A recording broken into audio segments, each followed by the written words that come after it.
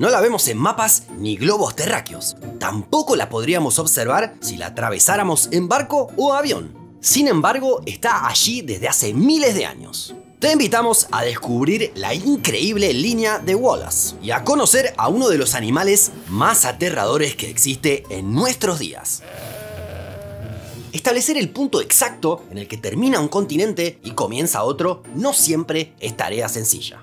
Por ejemplo, no parece haber demasiado debate entre Europa y África, cada continente a un margen del mar Mediterráneo, o entre América y Asia.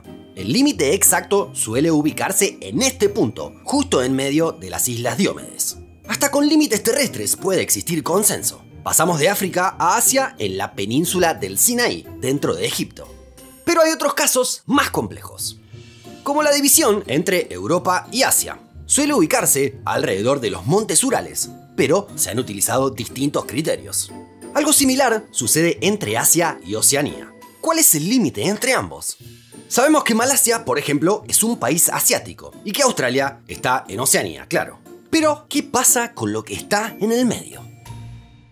Una respuesta nos la puede dar Alfred Russel Wallace. Se trata de un naturalista británico del siglo XIX que vivió algunos años en la región para investigar la fauna y la vegetación. A Wallace le llamó la atención algo que observó. Había varias islas cercanas que tenían climas idénticos, pero los animales eran muy distintos a uno y otro lado. En el oeste, los ecosistemas eran similares a los asiáticos. Habitaban simios, elefantes, tigres y rinocerontes. En el este, en cambio, abundaban los roedores y los marsupiales, como los famosos canguros australianos. ¿A qué se podía atribuir este fenómeno? Hoy sabemos el papel que jugaron la selección natural y la evolución de las especies, pero en ese entonces no estaba tan claro. Y fueron dos investigadores los que al mismo tiempo llegaron a conclusiones similares. Uno es el mencionado Wallace y el otro, más famoso, Charles Darwin. Entre ellos, entablaron una amistad y realizaron estudios complementarios en simultáneo. Pero la selección natural no alcanza para explicar las marcadas diferencias en la fauna de estas islas tan cercanas. A esto hay que sumar el papel que jugó el cambio en el nivel del mar. Durante la última glaciación, el nivel de los océanos era 120 metros inferior al actual.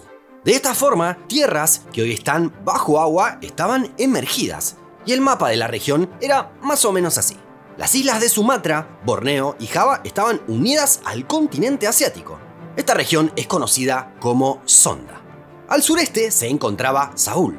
Australia estaba unida a Nueva Guinea en el norte y a Tasmania en el sur.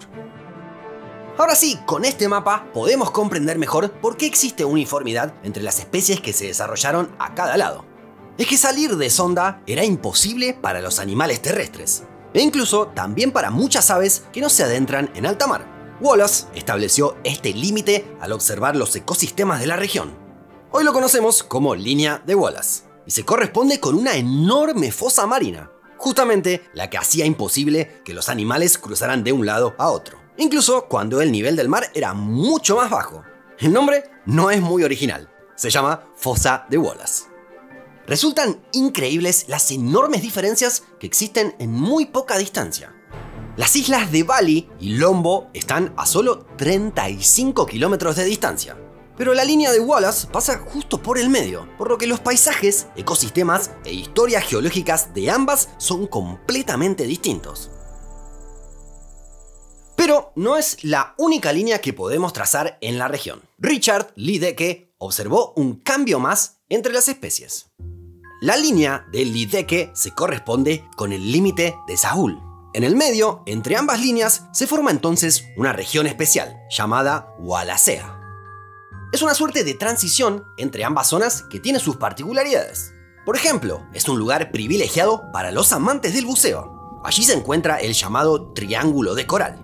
Es el área con mayor biodiversidad marina del mundo, con el 76% de las especies de coral conocidas, 6 especies distintas de tortugas marinas y más de 2000 peces de arrecifes distintos. Pero además, si tenemos en cuenta ambas líneas, podemos volver al punto inicial. ¿Dónde termina Asia y empieza Oceanía? Bueno, las respuestas son variables. Si seguimos al Lideque, el límite coincidirá con la placa tectónica. Así, toda esta parte quedará agrupada en Asia. Pero si tomamos la línea de Wallace, desplazaremos hasta aquí la división. ¿Algún país cambia de continente? Sí, Timor Oriental, que pasa a ser oceánico. Y también Filipinas, aunque culturalmente se lo vincula más a Asia, podremos juntarlo con los oceánicos. En realidad sería bicontinental, ya que la isla Palawan está del otro lado de la fosa. El propio Wallace dejaba a Filipinas del lado occidental en la línea, pero investigaciones posteriores lo modificaron. Y otros estudios aún más recientes generaron otro cambio llamativo que hace que hoy veamos esta curva extraña. Es que allí se encuentra la isla de Navidad. Pertenece a Australia y solo viven unas 1500 personas. Pero casi toda la fauna autóctona tiene más que ver con Oceanía que con Asia, por lo que se supone que su historia biológica y geológica se vincula más con el este que con el oeste. De cualquier manera, no podemos hablar de esta región sin detenernos en un animal increíble. Es un mega depredador y habita sobre algunas de estas islas. Nos referimos al dragón de Komodo. Es el lagarto más grande del mundo. Mide entre 2 y 3 metros y pesa unos 70 kilos. A pesar de su peso, es muy ágil. Puede alcanzar los 20 kilómetros por hora. Se alimenta de otros animales y tiene distintas habilidades que lo transforman en un peligro. Con su lengua, visiblemente bifurcada, puede percibir olores y sabores en el aire. De esta forma, puede detectar presas a varios kilómetros de distancia. Para ello cuenta con un arma letal. Con una mordida puede provocar un enorme daño en su adversario, ya que cuenta con un potente veneno. Así, el dragón puede picar a su rival y luego esperar varios días hasta que el veneno haga efecto. Los dragones de Komodo pueden ingerir enormes animales luego de despedazarlos. Y a los que tienen un tamaño mediano, como las cabras, pueden devorarlos en una sola pieza. Otra característica particular de este animal es que es uno de los pocos que pueden reproducirse por medio de la partenogénesis. Esto significa que las hembras pueden poner huevos viables en ausencia de machos. Es una especie que se encuentra amenazada por la cantidad de individuos que existen. Hace algunas décadas se creó una zona de protección que ha dado buen resultado. El Parque Nacional de Komodo incluye a las islas de Komodo, Rinca y Pada, que se encuentran exactamente allí. Es decir, está justo en la zona de Wallacea.